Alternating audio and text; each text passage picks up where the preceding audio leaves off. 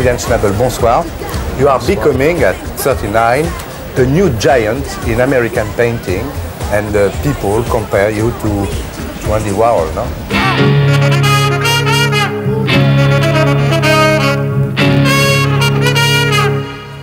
I mean, I guess when you're a painter, they compare you to other painters, no? Yeah. I guess that's one way people have of understanding things, you know? They attach something else to you, so it's a handle that they can digest. Yeah. So you were born in Brooklyn, and when you were young, your family went to Texas, and there, because of loneliness maybe, you began to paint, no?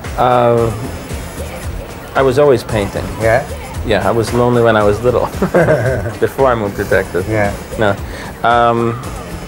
But I guess moving to Texas had a big effect on my work, in a way. Just sort of the displacement of being in a strange place. Is it in Texas that there was a guy living near you, and he was painting horses, and you were very impressed by him? No, it's funny, you have a little story, huh? Yeah. No, when I was little, 3 years old, there was somebody drawing a horse in Florida. Yeah. So I tried to do it too, and I did it, and my mother thought it was very good, so that was sort of a Pavlovian beginning, you know? Yeah. Your first exhibition was in Houston, and it wasn't that well received by the critics. It's a lot to expect for people to understand your paintings, maybe. Yeah. Then you decided to work as a cook, no? And to pay your trip to Europe? I was cooking in different restaurants as a job. Yeah. And I guess the first time I came to Paris was in '76. Not that long ago. No. But I liked it. I like Paris. Yeah. I like Paris. But explain us what happened to you in Barcelona when you were in this hotel and you discovered your craft. The story about Barcelona is a story, like any other story. Yeah. I mean, it's a legend, I should say. Maybe not. But basically, I like the work of Gaudi a lot. The Park Güell was very beautiful. And you saw in the morning La Sagrada Familia. Yeah, I saw all of his work in Barcelona. But I also saw a very crummy mosaic on a wall in a very bad restaurant, and I thought that the white plates were they're reflective.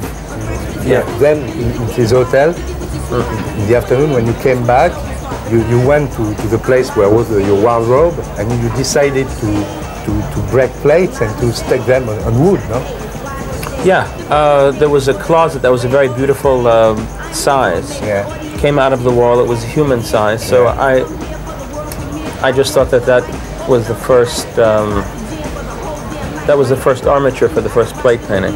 And then in 4 years you became one of the most expensive painter in the world. Very not easily, but very quickly, no? I mean, I think there's a lot of paintings that are expensive, but that doesn't make them good necessarily. But people seem to say that around here. I guess they think that Americans have a lot of money. Yeah. I don't know. You said you are inspired by anything as long as it excites your curiosity. Yeah. Yeah. So you digest everything and you put it back on your... Yeah, so I would say that Gaudi was no more important than coming here today, you know, or something that might have happened around the corner. And very often you mix different styles in your paintings, to say abstraction and figuration too, and that cancel the discussion about it, no? Yeah, I don't really make a differentiation between a painting that has figures in it or a painting that doesn't. Yeah. What makes a painting modern is if it has some kind of usefulness to it towards the viewer or towards the artist. I mean, I make them for myself. When people look at them, they either get something out of it or they don't. But I think that I don't necessarily think that paintings that just have figures in them are modern, or paintings that just have rectangles painted on them are modern. So, and I made some paintings that had 2 panels on them, where I would juxtapose an abstract image and a figurative one. but that was just a few paintings. What are the painters who inspire you the most? Picasso? I like Picasso a lot. Yeah. I like the late paintings a lot too. And Artaud, you say that you like very much the Artaud drawings, no? Yeah, I think they're great. Yeah. I think they're... And Duchamp, you were inspired by Marcel Duchamp? There's a great piece that Joseph Beuys did. It's framed and there's some chocolate on it and the words are written, "The silence of Marcel Duchamp is overrated." What do you think of French painters? Actual French painters, like figuration libre, Combas, Du Rosat? I'm not terribly interested in that painting. Yeah. I think the most interesting French painter I know is a woman named Anne Duong. And her paintings have the same feeling as Artaud drawings, you know. You come very often to Paris, no? I like it here a lot. You have a lot of friends here in Paris. Yeah, it's very nice to have some friends because I remember when I was here when I didn't know anybody and I had a hard time buying steak frite at the Latin Cluny.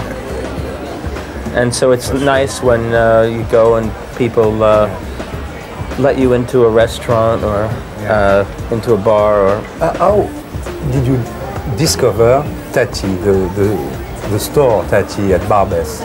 I was coming in from the airport one day and I was near Montmartre and I was looking in all of these, what did you call them in French? The store, the canopy in front of the were pink and white and they looked like paintings to me. And so decided to paint on them.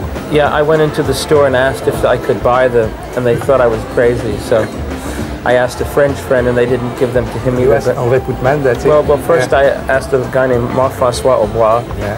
He used to work with Caroline Loeb. And they didn't give them to him, so I called Andre Putman and she knew the people or they knew who she was, so she got this material for me. And I made 11 paintings. I call them the Tati paintings. And les bas prix, Tati, hein? The line is les bas prix, and your paintings are very expensive. But it's the cheapest price you'll get them for. We can see them at Yvon LAMBERT until the mid-May. And how much is one? Well, I don't know really. I don't know if there are any left for sale, but there was a big painting that I guess it would be about $300,000, and the smaller ones, I don't know, medium-sized ones were $175,000, and the small one was, well, small one is still 6 feet tall, but that was like $120,000. So they're not very expensive. Didn't you want to expose them at Tati's just for a night? I think the space in Yvon's is clearer. Maybe there are too many clothes in Tati. But when I drive around and I see all of the Tati stores, I feel like it's an advertisement for the show. Who would you be, would you like to be, if you were not Julian SCHNABEL? What painter, what character? What painter would I like? I wouldn't like to be anybody else.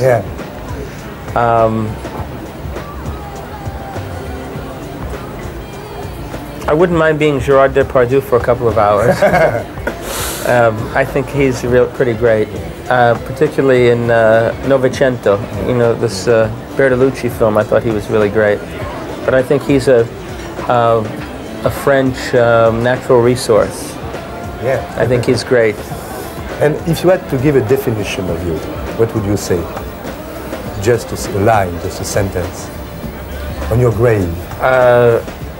In the dictionary, if you want. Towards the end, I was just getting started. Et pour être sûr de ne rien rater de Arditube, abonnez-vous et mettez un pouce bleu.